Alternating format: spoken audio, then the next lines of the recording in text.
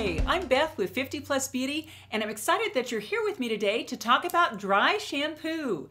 Yes, that's right. It doesn't sound like a very exciting topic, but to me it is because it allows me to go longer between washes.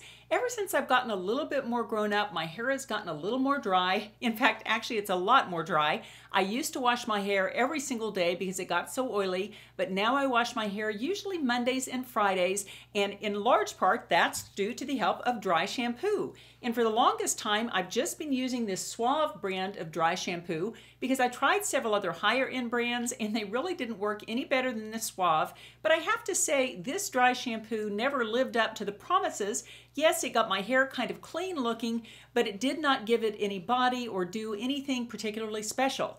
But I think all that changed this morning when I used a different dry shampoo. This is the John Frieda Luxurious Volume Dry Shampoo, but I think it really did help out. It made my hair look first day wash clean, and it really gave me a lot of volume. So let me go back to this morning and I'll show you how it worked. It says lift hair in even sections and spray roots in short, quick bursts. And it says you can do it throughout the day, which seems a little odd. Okay, let's just kind of do that. Let's see if it can give me some volume, which would be an amazing thing. And I will tell you, I'm wearing my Ralph Lauren PJs. Here they are.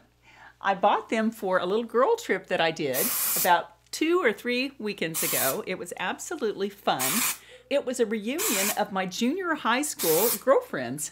We all turned 60 this year, and many of us had not seen each other in years, since probably the last reunion. In honor of that, instead of doing my thought for the day, I'm going to be a little chatty there, so I'll be showing you some pictures from our reunion. I didn't intend to put it on YouTube, but I just thought it was a nice kind of topic for a thought for the day, which is connecting with old friends. Okay, let's try to get that part a little bit. I'm giving this a good dousing. Okay, now, just like any dry shampoo, it feels a little bit wet on my hair. So I'm going to go through and do this. It does feel like my hair feels a little bit cleaner already. Okay, I'm going to go through and brush it through just to kind of get it out of my hair. It doesn't go on white like some of them, so I think that's a nice thing. Well, my hair definitely feels cleaner and less oily, and it really does feel like it is lifted and has more volume.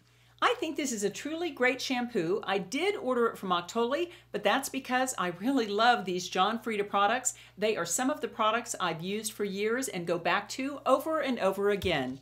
And if you're interested in finding out great products for your skin and hair for those over 50, this channel is called 50 Plus Beauty, and it's all about making your second half your best half. I hope you'll consider subscribing, and when you click that little bell, that just sends you an email of my future videos. Today's thought for the day is something kind of personal I wanted to share with you. It's a thought for the day about friendship and the importance of good old friends.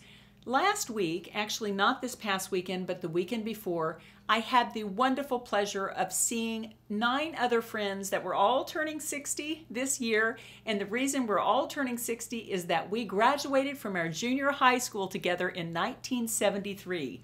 Yes, that's amazing. Missy Francis, and here is a picture of Missy. Missy and a beautiful girl named Kim got together and planned this fabulous weekend for us all. We met in Kansas City and stayed Friday night and Saturday night at a beautiful inn. The inn at 425, I think it was called. I'll link it below. It's a fabulous place to have a reunion, a get-together, or just a romantic night for 2. Just for today, I wanted to leave you with a thought for the day about the importance of the friendships in our lives.